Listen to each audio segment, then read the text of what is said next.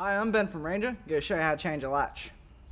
First thing you want to do is get your pin and just gently whack it into the top of it.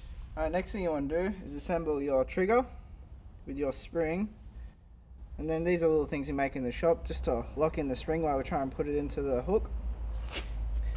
Alright, you're going to do, push it into place.